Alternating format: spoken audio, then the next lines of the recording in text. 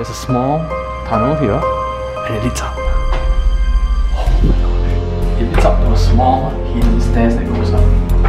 Hey guys, a great morning to all of you. Today we are going to explore a very interesting hill in Singapore, and it's actually around the central part of Singapore. Okay, at this part of the video, if you know which hill it is, let us know in the comments below. Okay, just type out the comments below and later we will see whether you're right or wrong. If you haven't guessed, it's Fort Canning Park. It's quite a sight even along the way towards the hill. Walking up this slope towards Fort Canning Park, you're greeted by a huge sign that says Fort Canning Park.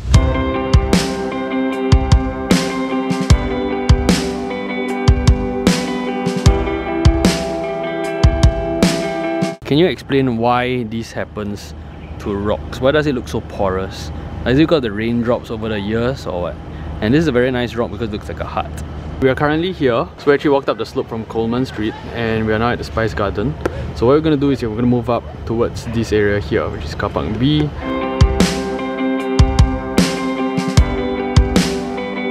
The cool thing about Fort Canning Park is the amount of history and the kind of things that you see used to actually build up this area. So you can see all these old looking displays which kind of like make the walls quite meaningful and interesting. I'm actually surprised to see so many people coming to Fort Canning Park on a regular weekday.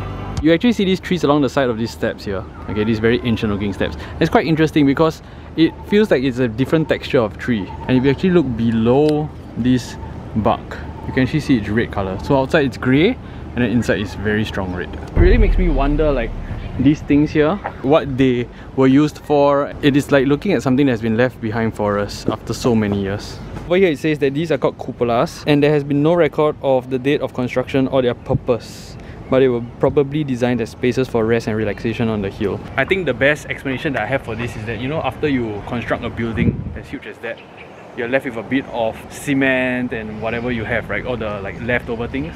And instead of wasting these things, they actually build them into these kind of things, cupolas, so that probably it's like a signature of their work. So it could be one of the reasons why these things exist. So if you explore the cupola, it's quite interesting because the moment you step into the middle of a cupola, you actually hear this echo and it's quite interesting. So I would agree that a cupola is probably for a place of resting. Every other side is hollow so you can come in, and then you come to this area here which is like a step. And it makes so much sense that you can actually sit here and rest your legs this way. So it's a very nice place where you can read your book, you can hear the sounds of nature because it kind of amplifies everything. And you know, you could have probably children coming in and you're reading them a story and they're all very interested. Maybe this is like a storyteller's booth. One thing for sure, I have no idea why, but the smell of pee in here is quite strong. So I'm gonna get out of here now. Oh my gosh, okay, you cannot really see that it's raining, but you can see the crowds actually starting to gather and move into the building there, right? So it's actually raining there, but I do not know why. We're standing here and we are dry. By the way, I'm not quite afraid of the rain because I can come into the cupola.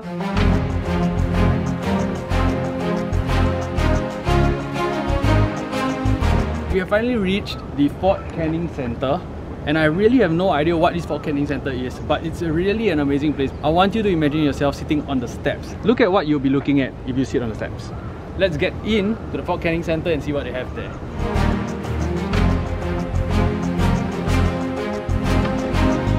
Facing a huge problem now, rain's getting heavier, we need shelter, but apparently most of the doors are locked. You can see there's no shelter there too.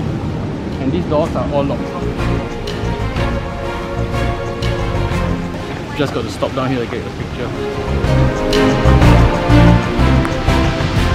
Okay, we are now in the Fort Canning Centre and you can see that everybody's actually waiting outside. This is an air-conditioned area. It's pretty hot out there and it's raining. I don't think they can come in because they have too many people. And the rain is actually getting heavier. There's a toilet here. Amazing place to actually rest and wait till the rain is over. Alright, so now the rain has ended and it was pretty cool inside the shelter because of the aircon. And the aircon was really good. And then I managed to charge my phone a little bit. Now that the weather is great, let me just show you around this area. It's beautiful. First off, the park again. This is a wonderful place for you to hang around and take pictures. The Fort Canning Centre, very beautiful place, but still have no idea what this centre is for or what they do in there. We didn't really see anyone in there except a security was sitting in front. Okay, we're gonna move ahead because there's this very nice path. It looks like it's a Wonderland path that actually curves towards the front. So we're gonna go up that slope and see what happens there. Exploring the second level of this centre, see where it leads us to. Small baby steps. So if this was built during the British time, it means that those people then were quite slim. So let's just try to see whether this leads anywhere. Spider web, don't look like this has been used since a long time. Yeah, it's stuck. This center in general looks pretty isolated. This building is also quite interesting. Like, why is there suddenly like one, see this one down here? It's suddenly in the middle of the roof. We are here for a few checkpoints and we have finally reached one of them. Okay, the idea is to actually walk around the park without trying to look for these checkpoints, but then passing into these checkpoints. So this is one of them, and this is the cannon. Dun dun dun! This was the 9-pound cannon that was used during World War II. So this was Fort Canning a long time back, and obviously now we don't have all these houses and the river is missing. So we've got the cannons down here, and it's the one down here.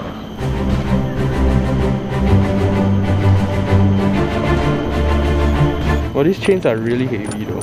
Can you imagine yourself carrying like, maybe like a shoebox worth of this chain? I think it's like at least 5 kg. This cannon can actually slide back all the way. From the movies, there's supposed to be like this cloth or wick that comes out here, you light it and then it goes in there, igniting the gunpowder and then firing out the cannon.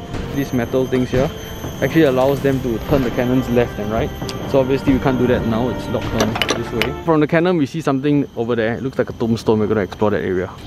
Okay, so we don't know whether we are actually allowed to go there now because somebody seems to be praying.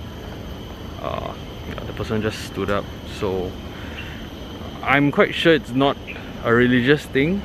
Oh, the person is actually going around the tombstone. I'm guessing it's a tombstone, by the way.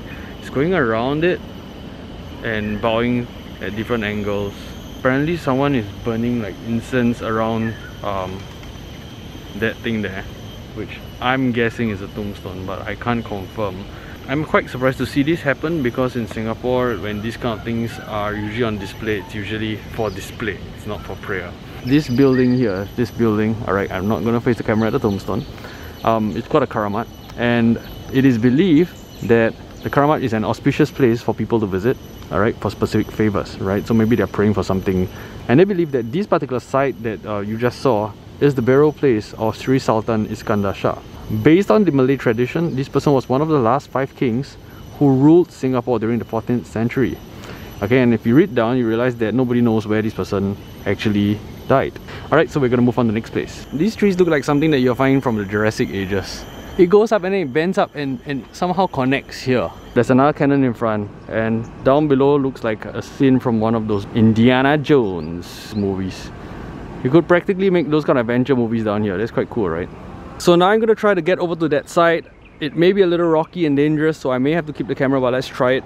For now, it's a bunch of trees. Let's climb over these. Adventure seekers will love this.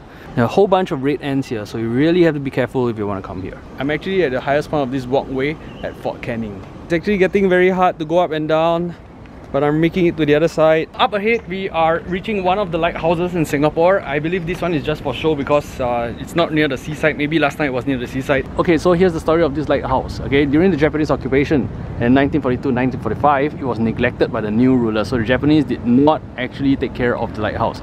So in secret, some people, they continue to keep lighthouse equipment in good working condition, ensuring that the building remains safe and livable. When the British returned to power in 1945, the lighthouse resumed its role after the caretakers unearthed the vital lighthouse apparatus that carefully kept during the Japanese occupation.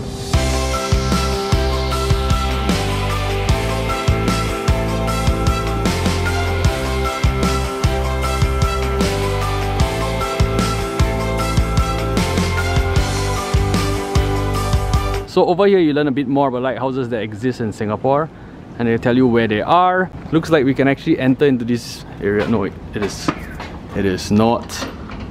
It's locked. Alright, so here we are at Fort Canning Flagstaff. So you see those different flags there? They actually communicated different messages to the different vessels, and therefore they get all the latest news on arrival, nationality, company, and the status of the vessels entering Singapore.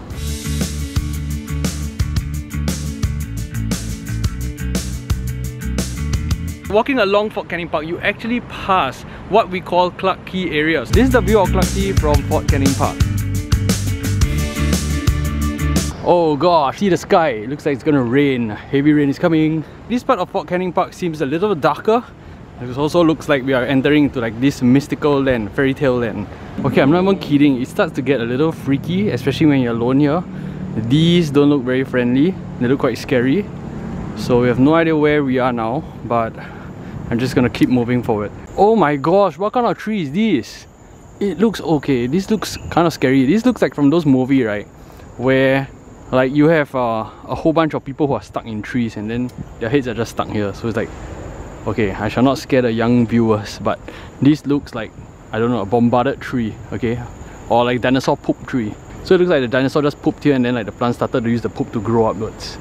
Wow, so that tree looks pretty cool. I don't know whether it's a fallen tree, but I can see the bark go this way, and then apparently like other trees are starting to grow up from here. So back when I was in primary school, I had this tree inside my primary school, okay, and we always thought that this was like an artificial tree because this looks like crayon, and back then I remember that there were other colors. So this one looks a bit rougher compared to the one that I saw, but it really looks like those, you know, dried crayons, and then you get all these kind of things coming off. So this tree is called a paper bark galam, kayu putih.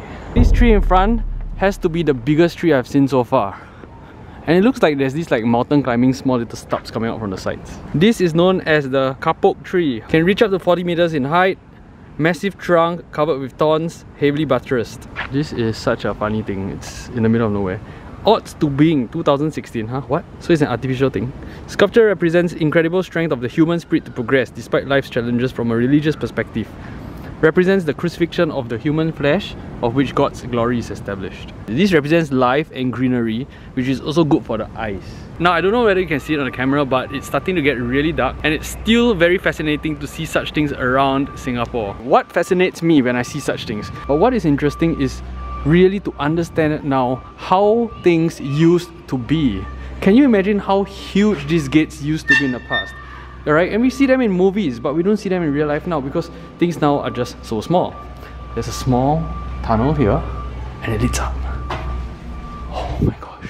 It leads up to a small hidden stairs that goes up. And the stairs are really high. This is like at least 45 cm high to maybe 35 cm high. And it goes up to here. I believe this is where the cannons that you saw earlier on were placed. So the cannons were placed from here to there, facing downwards. This way. So looking at this area, it's actually quite cool. It looks like somewhere where they are trying to protect. I'm not too sure whether this is the place where the chariots, the horses, or maybe the World War II vehicles are supposed to pass through. And this looks like somewhere where they'll hide and fire at the enemies. This is really dangerous and steep. And apparently people are trying to come up now. So it's going to be a bit tough if everybody's going to get stuck on this walkway. Okay. Hello! This is the battle box escape shaft. This structure once served as an escape shaft from the headquarters. It's a hollow door. I can't seem to... I think it's open from the inside. Can't open this way. The question of the day is, what have you learned from today's trip? What have you learned from today's trip? I've learned that I'm not scared of height anymore. You're not scared of heights anymore? Anymore? Are you serious? You know, see how I stand just now? You almost fell. I'm not even shaking. One of the things that I've learned in today's walk is that things that are huge, things that are unusual, always catch people's attention, and they also kind of like make you feel like wow. They bring the wow factor. Thank you so much for joining us at Fort Canning Park. Remember to subscribe to us and turn on the notification bell so that you will never ever miss out on another fantastic, wonderful journey with us. With that, we'll see you in the next video. Stay cool, stay awesome, and be your best as always. Bye! 3 minutes in from our escape, and we just need to get to those buildings there. So that's not too far. There's an overhead bridge just probably about a kilometer away, so we're gonna make it there and then cross, and there's a lot of shelter there. This is when your 2.4 run is important. Now you have to run non-stop for 2.4 kilometers to reach dry place. And you can hear that I'm not the only one running. You can hear footsteps of others and my pants is dropping!